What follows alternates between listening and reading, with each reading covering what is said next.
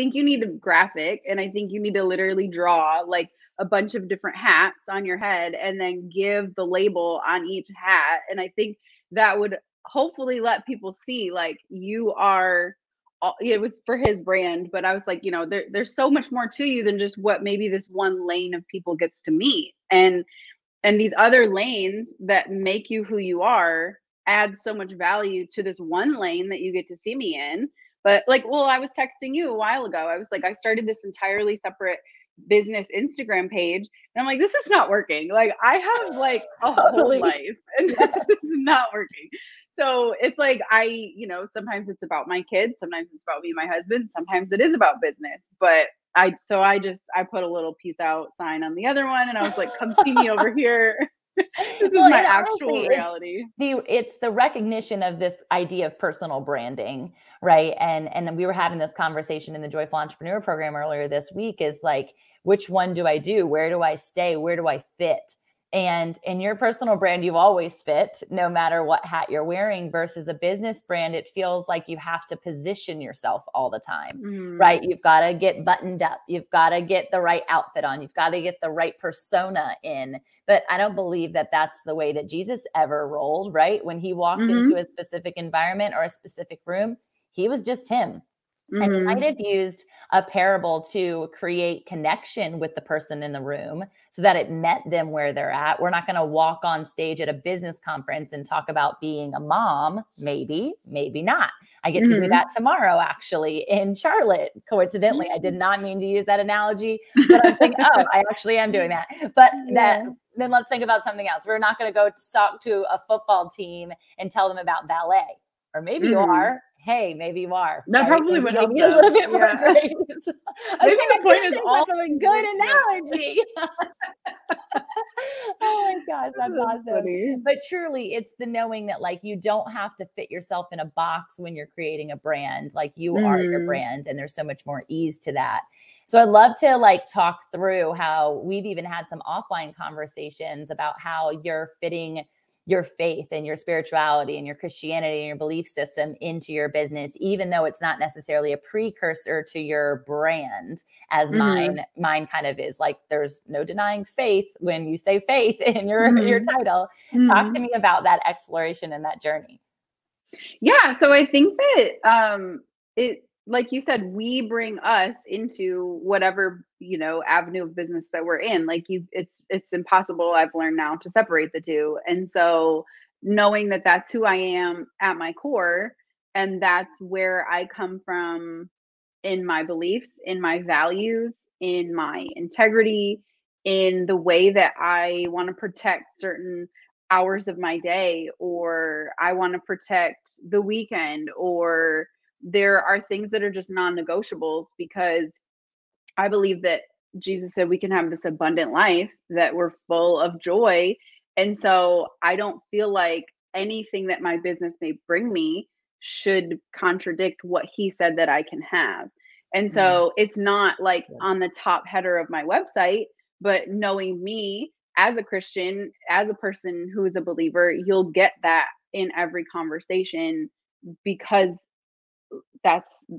he's speaking through me all the time, the same thing with the medicine. And, that's what the Bible says, like you water you refresh others so that you'll be refreshed. So I think these are principles that are just so ingrained in us as a believer that you mostly are probably getting Bible, but it doesn't maybe sound like it. I maybe didn't give you a chapter and a verse. Totally. I was listening to Sarah Jakes Roberts the other day, and she was like, "Y'all, I'm going to come up with the Ebonics version of the Bible, and I think it's going to be a #1 bestseller just like the rest of them."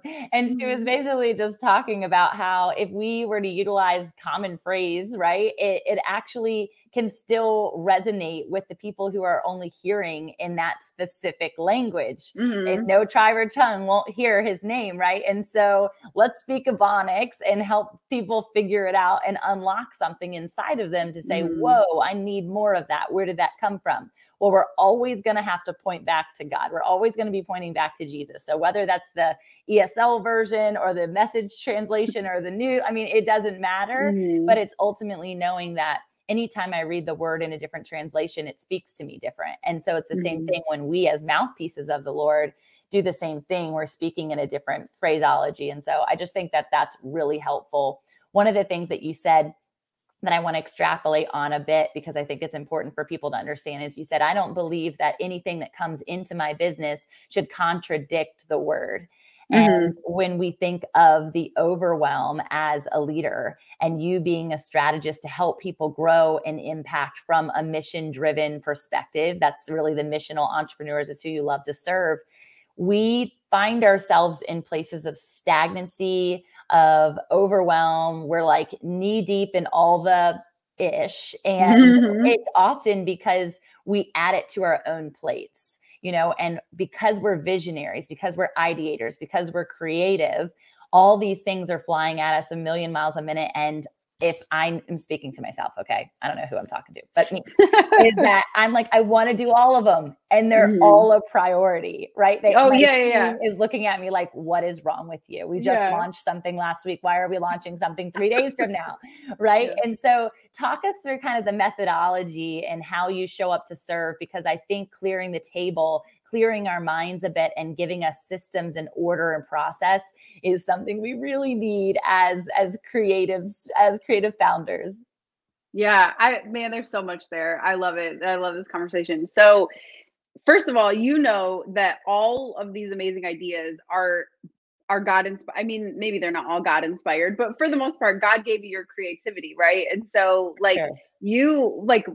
there's no reason to turn that down. There's no reason to tone that down, because that's not who you are. And that's not who he asked you to be. Like, if he asked you to live in black and white, you would be like, no, like, this is not, no, look at me, I'm in a rainbow. Right. Like, that's the opposite of how he created you. So it doesn't make sense to work against the grain. Like, if you're at the point where you're like, hey, I'm super overwhelmed and I need your help of like, free my mind, get stuff off my plate. I'm having decision fatigue and I feel super weighed down by the chaos and the clutter. Like, that's where I come in. But I understand that, like, I cannot force you. I cannot dim your light. I cannot ask you to go against the way that God made you. Like, you're going to have ideas all the time. I live with a person who is an entrepreneur, serial entrepreneur. So it's painful to you for me to ask you to slow down. And so my work is that we just need to get it all out, give it space. Again, like, I want to give it all the space that it deserves. And then you just have to trust that as we make this plan, maybe this isn't going to happen in Q1 or Q2, but we will get there. And so the first step really is like this massive brain dump where you just like get all the things out, like random, fit inside the box, fit outside the box, like whatever you feel like is on your heart, your mind, even a whisper of an inspiration. Like, let's just get it all out. And then we can make a plan, because now you do actually have to sit down and you only have X amount of hours in the day. And to tell your team, hey, I have 10 priorities for the next 90 days. No, that is not possible. That's not a thing. You're ruining my hopes and dreams over here.